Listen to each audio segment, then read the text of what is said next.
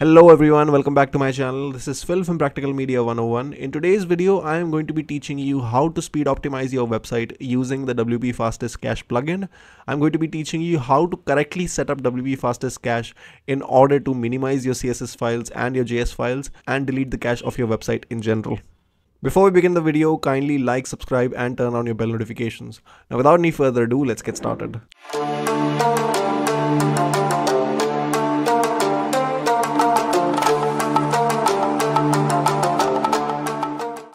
So like always, we will first need to install and activate the WP Cache plugin. So for that, let's go to the plugin section and click on add new. And from the search bar, let's search for WP Fastest Cache. Once inside, simply install and activate the plugin. As you can see, I've already installed and activated it from my side. Now you have to go into the left hand side and come into WP Fastest Cache. This is the interface that you're going to be seeing. Now it is time for you to enable some of these options. So first option that you will be able to see is cache system. You have to simply go ahead and enable this. Then you have to enable preload and you have to select default from here and click on next. And you can enable all the content types from here that you want. For my purpose, I'm just going to be enabling the home page and the post section because my website is going to be a blog post website. So it's not going to be having any of these other things have too many visitors visit into it. So I'm just going to be enabling homepage and posts, and let me click on next. And I can select the amount of pages that I want per minute. I will just keep it at the default 4 and I will click on finish. Now I have the option to enable this option for logged in users. So I will enable this and for mobile as well. And whenever they create a new post and publish it, I want it to be cached. And I will click on OK here. And the same thing I want for the updated post as well. So again, I will click on OK. Then I want to minify the HTML files so that the size of the page is decreased. So I will go ahead and take this and I will do the same with minify CSS. I can also go ahead and combine the CSS files if I want to. So I'm just going to be enabling this and I will do the same with combine JS as well. Keep in mind that enabling these kinds of options, it is going to be making major changes into your website's backend. So make sure that you take a full backup of your website before enabling all these changes. If you want to learn how to create a backup for your website, you can go ahead and refer to the video that is appearing in the I button and it will teach you how to take a backup of your website. So I would strongly recommend doing that and coming back to this video. Okay, so now that that is done, let's go ahead and enable the gzip compression as well. By the way, if you want knowledge on what any of these terms means, you can simply click on this I button right here and you will be taken into the documentation of WP Fastest Cache, where they will basically give you an explanation of what all of these things mean. For example, you can check out the gzip compression like this and you can read these posts if you want to better understand what the gzip compression is all about. So you can do that. Okay, now coming back, I am going to be enabling the browser caching feature, and since I'm not using any kind of emojis on my website, I will disable emojis as well. So be careful with this option. If you're using any kind of emojis on your website, then do not disable emojis because again, the emojis will be disabled and your website front end would not work the way that is intended. So since I'm not using any emojis, I will disable it from my side. Okay, so now that all these changes have been ticked, you can go ahead and click on the submit button. Okay, so as you can see, the changes have been saved now. So with that, the main settings of WP Fastest Cache plugin have been set up. Now let's go ahead and check out some of the side features that the plugin provides in order to better cache your website and speed optimize your site. So you have to click on delete cache, and what you'll be able to see here is that you have the option to manually delete cache from inside of here. You can clear all the cache here and you can delete the cached and minified CSS and JS files from here manually.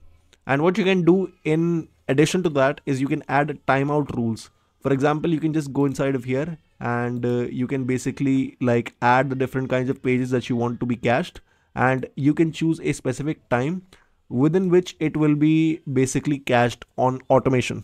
So if you set twice 1 hour, what will happen is that 2 times every hour, the pages that you have put here, you can put all if you want to. If you put all, then all of the pages twice every hour, they will be cached automatically. And you don't have to manually cache them from your side by coming into this delete cache option. So this is another feature that this plugin provides. It is a very cool feature because again, it automates things and makes your life much easier. Another cool feature the WP Fastest Cache provides you is the ability to clear cache off of specific pages. So here the clearing specific pages option is available. You can click on add new rule and you can put the URL of any specific page on your website that you wish to clear the cache from. So you can do that even for posts and for specific pages or for WooCommerce products. So you have the option to do that as well. Now I do not have a specific page which I want to clear cache from, but if you have anyone, then you can come here at any time and you can clear the cache off of that page. Now all the rest of these features require purchasing the premium plan in order to enable. So image optimization and the premium section we are going to be skipping over in this video, and let's go to the exclude section. Now here, this is the complete opposite section to the last section feature that we discussed, because here we have the option of excluding pages and specific users from our caching rules. So if you want to, you can come here and you can add the some pages that you do not want to be cached, for example. So you can go ahead and most of the time what you will need to add is the login path of your WordPress site, because caching the login path often creates problems, and because of that, it might be a wise decision to come here and add the login path of your website so that you can exclude the login page from the caching that the WP Fastest Cache would do.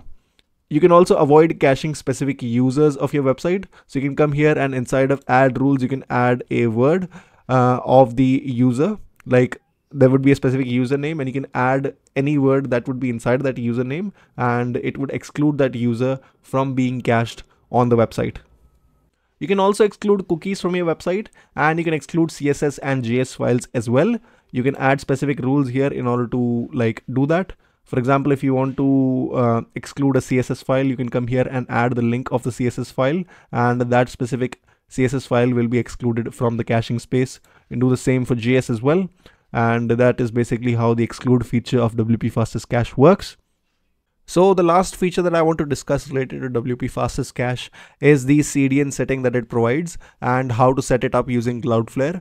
So here are the CDN options available. You can integrate the CDN by Bunny, you can integrate the CDN by Cloudflare, or you can use any other CDN providers.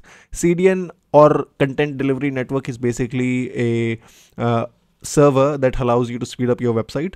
So you can integrate the CDN and you can increase the performance of your website. So let me teach you exactly how to do that using the CDN of Cloudflare. Now first you have to click on this CDN by Cloudflare option, and you have to get the API token for Cloudflare. For this purpose, you will need to create a free Cloudflare account. So you can do that by referring to the video in the I button. Now what you have to do is that you have to log in inside of your Cloudflare account. So let me go to my Cloudflare account first. Okay, so this is my Cloudflare dashboard. Now what you have to do is that you have to go into the upper right hand section and click on my profile.